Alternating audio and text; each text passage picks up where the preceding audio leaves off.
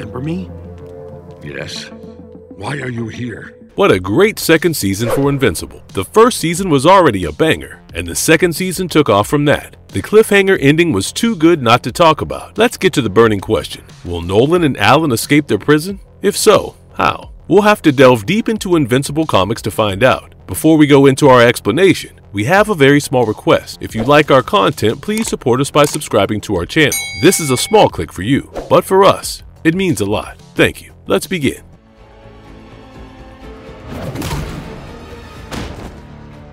How Nolan found himself in the prison. Let's go over the events that led to Nolan's imprisonment. If you've watched the first season, and I'm guessing you have, you know Omni-Man's truth. In the first season's last episode, Nolan realizes he loves his son too much to end his life. He then leaves Earth, failing his mission and becoming a deserter to the Viltrum Empire. After contemplating life and coming across a black hole, Nolan stays there for a while. He starts drifting toward the event horizon, and the grief makes him unaware until he notices a Thraxan ship barreling in his direction. He saves the ship and takes the aliens back to their homeworld of Thraxa. This is where Nolan decides to stay, marries a Thraxan named Andressa, and has a child with her. He would later send for Mark. When Mark arrived, the father and son embraced each other. When Mark asked Nolan to come back to Earth, Nolan reveals to Mark about his new mate and their child, Mark's half-brother. He then explains to Mark that he was called to help him protect Thraxa from Viltrumites. Mark's half-brother has purple skin, and his mother belongs to a supposed lesser race. So, the Viltrumites would not spare the baby. After the Viltrumites' arrival, Mark takes Andressa and the baby to safety, while Nolan fights the enemy. One of the Viltrumites, Lucan, attempts to attack Andressa and Mark, but Nolan returns just in time to disembowel him. The duo nearly kills the other two Viltrumites, but Lucan, still alive, ambushes Nolan and breaks his spine, ending the fight in the Viltrumites' favor. Nolan is taken away for imprisonment, while Mark is warned about his inevitable duty as a Viltrumite himself. Before going, Nolan tells Mark to read his books. Hey, just cut me some slack. Jeez.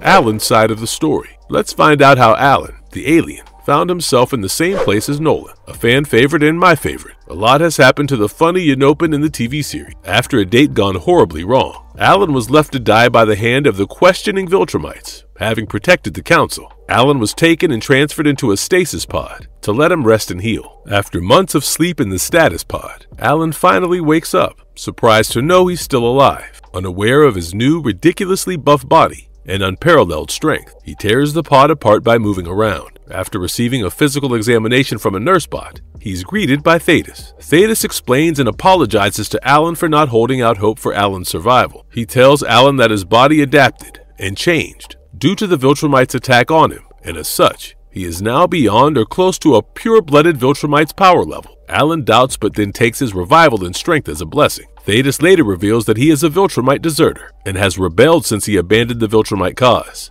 Allen is also told to only report to Thetis as there might be a mole in the council. Allen is tasked with finding suitable recruits for their fight against the Viltrum Empire. Who better to recruit than his Earth friend, Invincible? Thetis believes that Invincible might be the key to ending the Viltrum Empire once and for all. Later, Allen arrives at Earth's outer orbit, where a grieving immortal intercepts him. Thankfully, Invincible finds out about the guest in Earth's orbit and arrives at the scene before the misunderstanding causes more issues. Invincible then takes Allen to a safe place, his university dorm. Aliens are pretty okay on a university campus now that Omni-Man has wrecked the hero and Earth has seen better days. Allen's presence startles Mark's roommate, but they continue their conversation. Allen asks Mark to join him in a rebellion against the Viltrum Empire, stating that Thetis revealed himself to be a Viltrumite, and he requires Viltrumites like Mark and Nolan to further the Council's cause. However, Mark refuses for now, since he has to deal with problems on Earth. Mark also tells him that Nolan is currently imprisoned and that he doesn't know where. This is a silver lining though. Before Allen leaves, Mark shows him his father's books. Allen confirms Mark's suspicions about the books. Mark had read the stories in the books and figured out that the tales were too specific to be pure fiction. They could easily be real-world anecdotes. Moreover, there must be a reason why Nolan asked him to read them. Allen and Mark realize that the anecdotes must be a list of unknown threats that could counter the Viltrum Empire's sheer power. Allen pulls out a fancy device that scans the stack of books in but a few moments. He then departs Earth and goes towards his base in Telescria. By a stroke of luck, he comes across a stationary Viltrumite warship. Even better, a Viltrumite, none other than Anissa, confronts him on his way. He seizes the perfect opportunity to test his newfound strength, quickly taking a direct punch. Anissa is surprised and brings him in. After all, a Unopan strong enough to take a powerful hit from a Viltrumite must be dissected and studied. Allen figures he might as well be captured to find Nolan. He then pretends to be taken out by Anissa's next hit, and Anissa takes him in as a prisoner.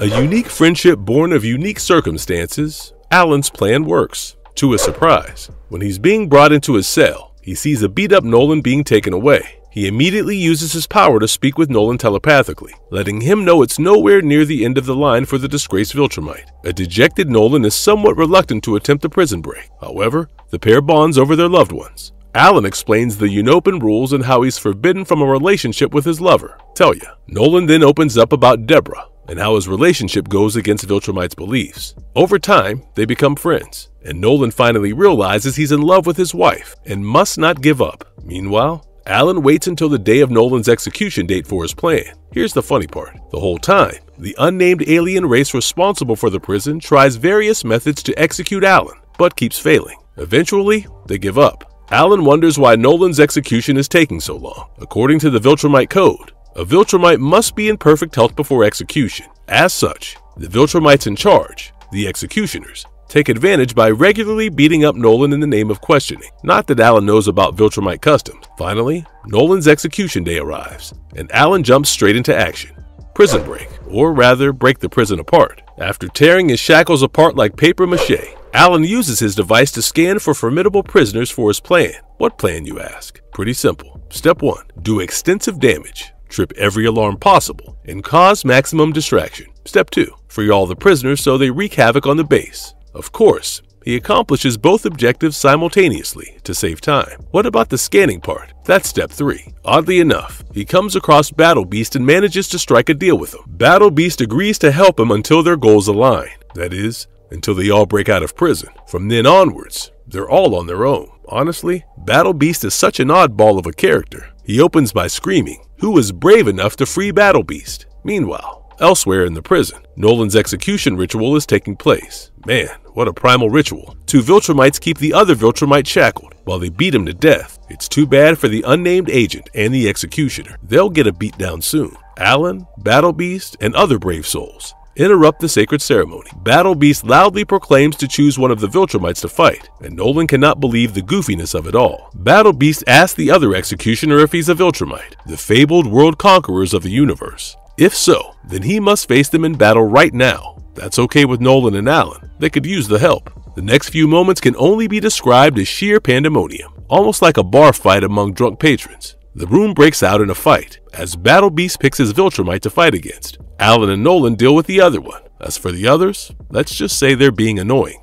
Allen has an idea. He can survive in space, and so can the Viltrumites. Battle Beast? Maybe? He immediately punches a hole through the walls of the prison ship, compromising the hull's integrity and spewing out all the alien guards near it. The Viltrumite agent quickly turns around to attack Allen, but it's not his day. Allen and Nolan have the same thing in mind. Both of them wind up with a powerful punch to the agent's face, and with nowhere else to go, his head is squashed like a melon under a boulder. Quite the gruesome end for the unnamed agent. Nolan wonders how strong his new friend is, considering Allen got off quite scot-free from the engagement. After making short work of the agent, the duo turns around to see Battle Beast with a huge smirk plastered on his face. He's having the time of his life, beating the hell out of his opponent. They leave the Viltrumite's fate in the hands of Battle Beast, who is winning his fight. They get ready to leave the crime scene, as they are expecting Viltrumite reinforcements any time now. Allen is expecting reinforcements. Nolan reassures him that no more reinforcements are coming. He reveals to Allen that not only are the Viltrumites far away, but there are less than 50 pure-blooded Viltrumites in the universe, which is why it's not impossible to deal with the Viltrum Empire in its current state. This is why the Empire was spread so thin, and another reason his execution was delayed. By law, they were required to send 2 Viltrumites over for Nolan's execution. This fact was a secret they didn't want anyone to know, and it's why Nolan is confident in the rebellion he learned from Allen.